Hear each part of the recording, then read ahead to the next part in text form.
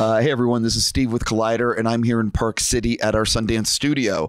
I really want to, before we get started and talking about your doc, I want to give a huge thank you to Filmio for being our sponsor. We would not be able to be here supporting independent cinema without them. And for people that don't know, Filmio is shattering barriers by placing the power to greenlight films in the hands of creators and fans, and you can learn a lot more about them by visiting their website, film.io. How are you guys doing? Doing great. Yeah, Happy to be here. Yeah, I was going to say, I really, you guys know it costs a lot of money to do things, especially with movies and everything else. I'm hugely grateful to them for allowing us to be here. So I have about 1,000 questions for the two of you. I first want to start with, a lot of people know Mavis, but they don't know the documentary yet. So how have you been explaining it to friends and family? So the last time I explained it, I was on I was in the airport, my layover on the way to here, and met a very lovely woman who lives in who lives in Salt Lake City, and I said that we were investigating the legacy of a really well-loved figure in Black technological history, and then I said also that she is both not real and also very real in the hearts and minds of people, right? Mavis Beacon is a really core childhood memory for a lot of people. And so I think kind of connecting both like our research into like the making of like this very like mythological figure, like this typing prodigy, but then also at the same time like trying to get deeper into the meat of like the labor behind creating who she became. A lot of that labor was like done by a Black femme who we felt like didn't entirely get what she deserved, or we weren't sure if she did, and we wanted to check. We wanted to know for sure because, yeah, the impact of her work was so great. And so it kind of follows Jazmin and I on a bit of a goose chase to try and get an interview with the woman who lent her face and body to, the embodiment of Mavis Beacon, Renee L'esperance. So one of the things is making any film is very challenging. And I'm curious, how tough was it to get this off the ground in terms of getting some sort of financing? And how much was it you guys just doing it on your own? You know what I mean? Like, yeah, totally. I'd love to talk about the process. I mean, the film is all about process. I think it's worth naming this was in development for 2 years, just with me applying to different grants. And it was truly the moment that I found Olivia as a collaborator, and she agreed to join the project, and also my producer, Getty Feline at Bell Moon. It was actually, like, there's power in numbers. So the moment that they joined this project, it felt like everything was getting greenlit.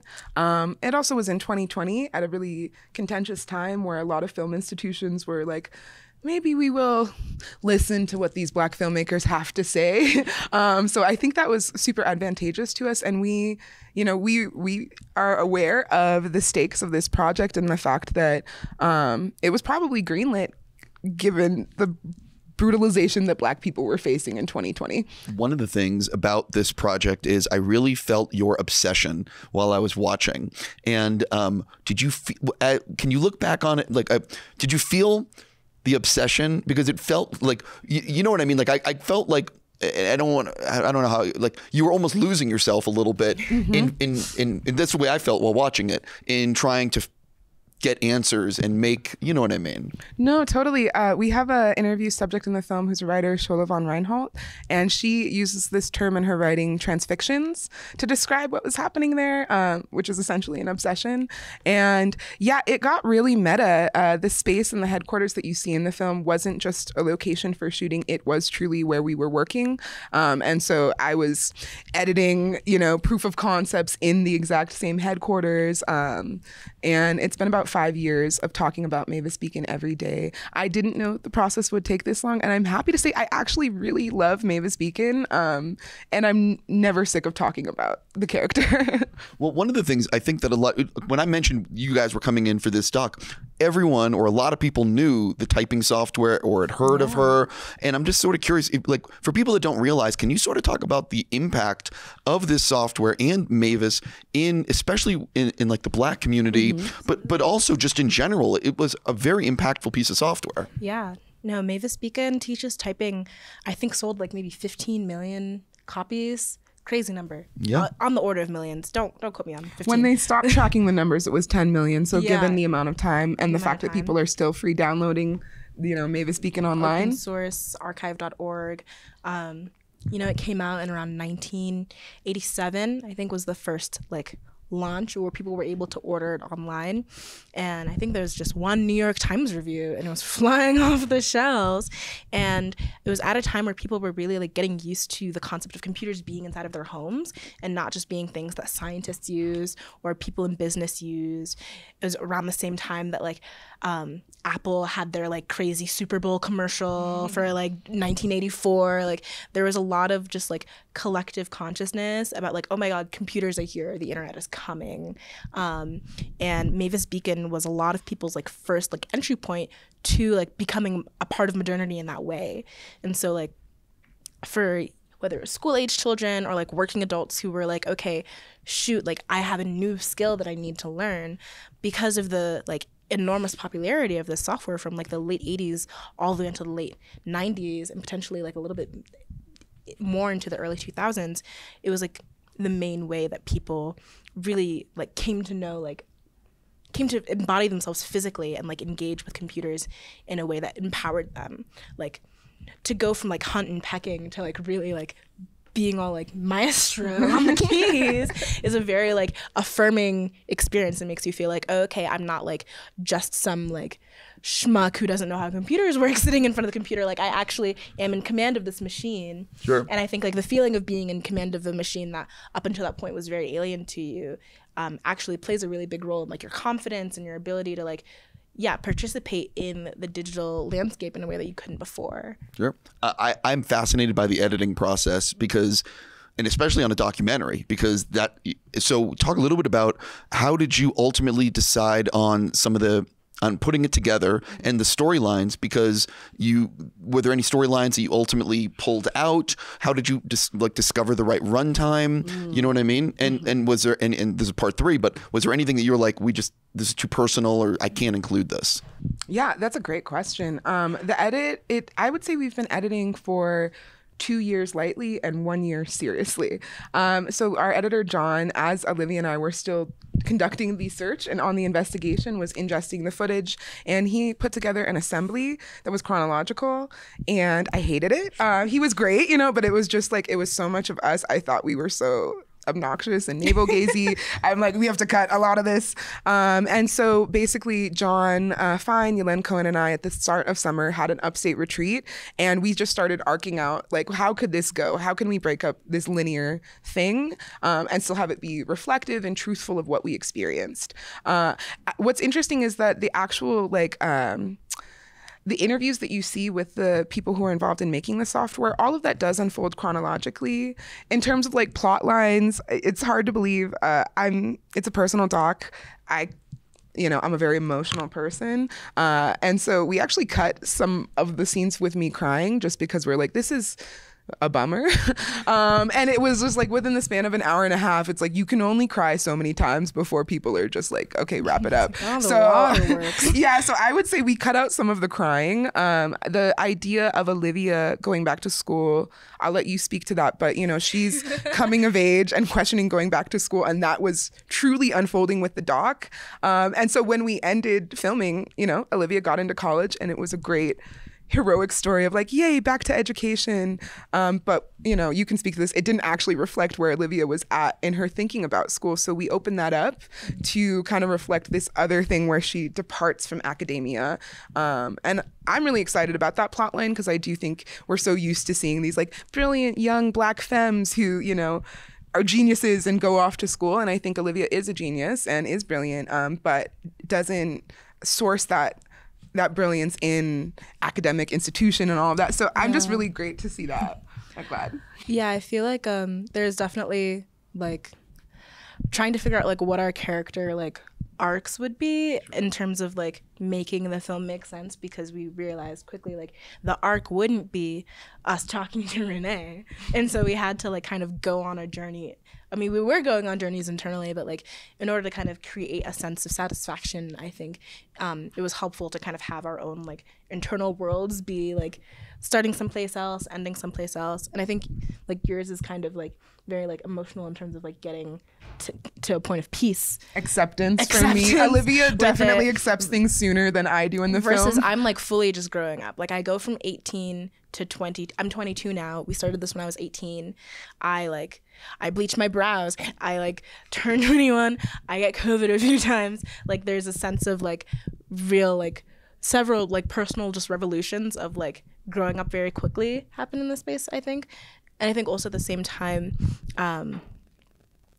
I learned a lot about like learning and like what curiosity I think meant to me. And I think after like encountering just like the learning style of like being on set and being in an active investigation and like pulling at these threads and like having to be like a real autodidact, I think, and just in the process of working, the idea of going back to school afterwards and being in an environment that does not necessarily like encourage creativity or like individual thought and like kind of wants you to like be like not a robot. That's not quite fair, because I was applying to BFA programs that were interested in artistic craft but not necessarily like it was just the vibe wasn't hitting anymore. And my goals changed a lot. I was just going to say, like, I think that college and school is very important, especially for some degrees and things that you want to pursue, and in other ways it's a lot of money that maybe doesn't give you a reward.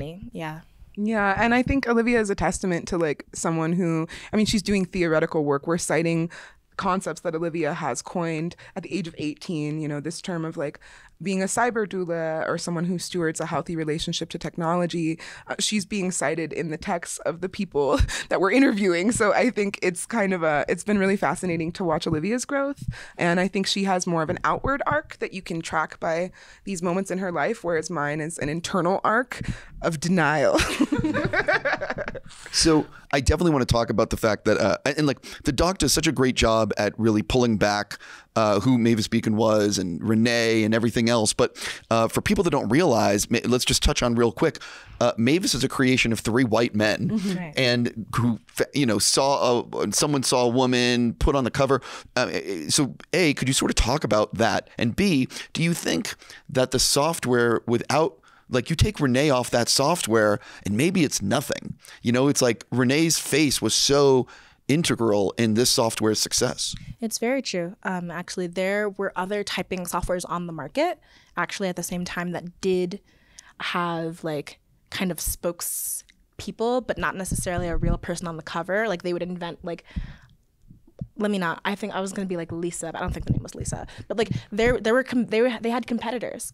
And there was a big sense, I think, at the outset when they released the software, and people were a bit like jarred by the presence of like a Black woman on the shelves. Like they weren't selling well initially.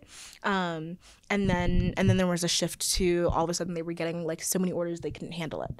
And I think there's definitely a sense of like, a lot of people would like call and like ask for Mavis Beacon to like come speak at their school and like give like very like there was a sense of like this is a celebrity endorsement of a software, and that's why she's like incorporated, and not that this was like a figure of marketing.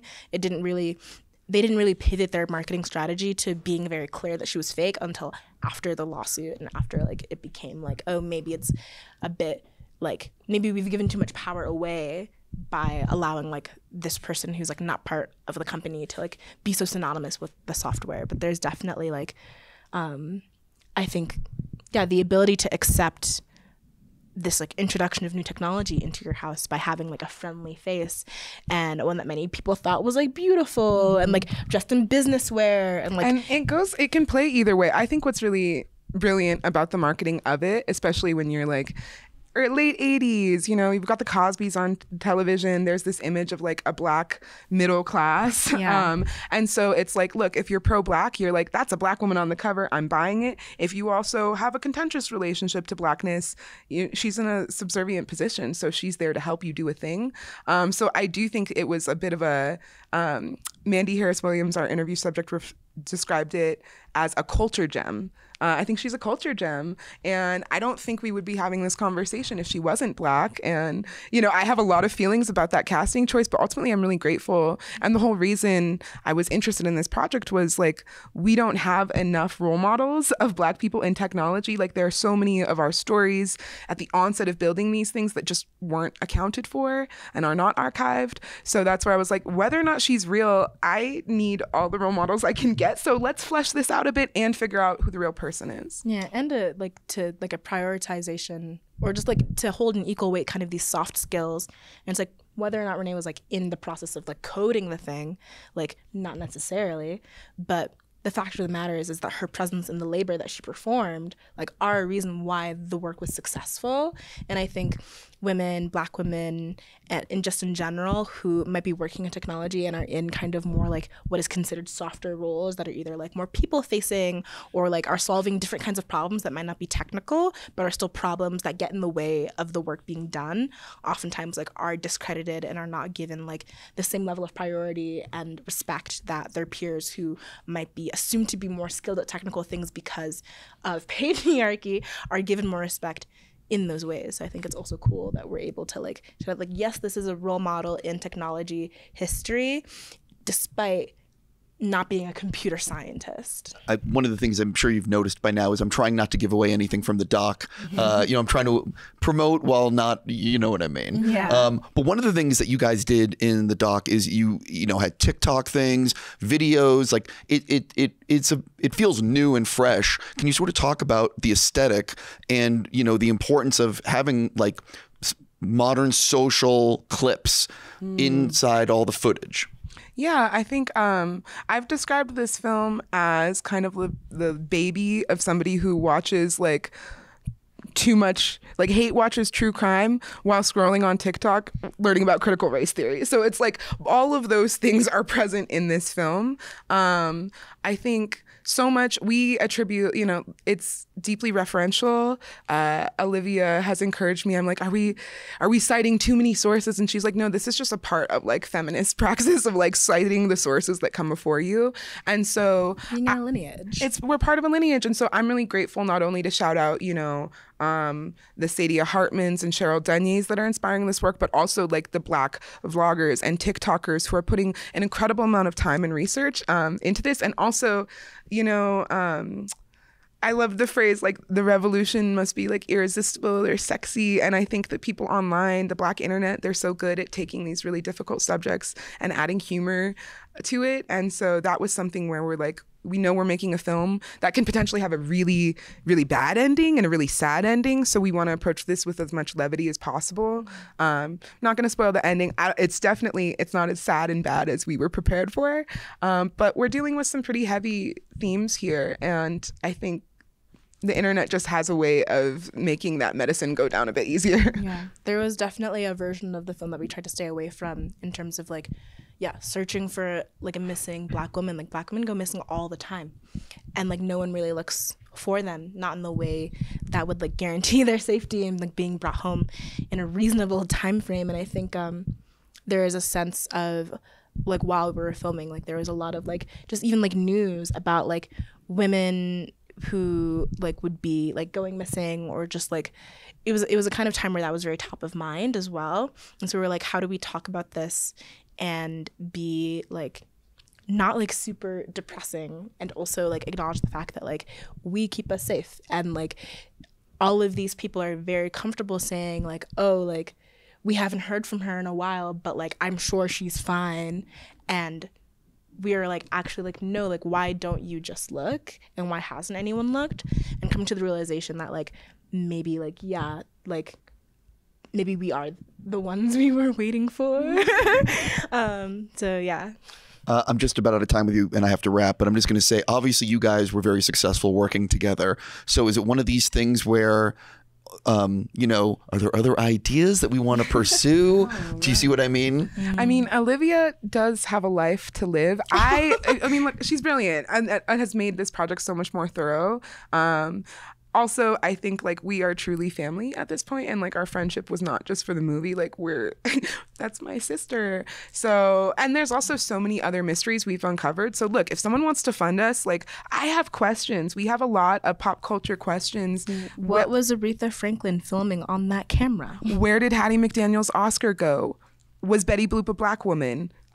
So yeah, if anyone wants to fund that, there's absolutely room for a spin-off series. But I think we're going to sleep a little bit, maybe. Allegedly. I don't think you have the ability to shut down. I watching you in this movie, I'm like, I think that you're not shutting down. No, you'll probably see us at the next Sundance. Yeah, I'm like, I have well, listen, I really want to say congrats on the film and congrats on getting in Sundance. And I really do. I'm assuming it's for sale. Or is it? It's it's an interesting thing. Neon, they're a sales company, and this is a very unique project that they entered at the production level. It sounds like there's a strong possibility of a theatrical run, and then we're figuring out where to stream it. That sounds awesome. Yeah.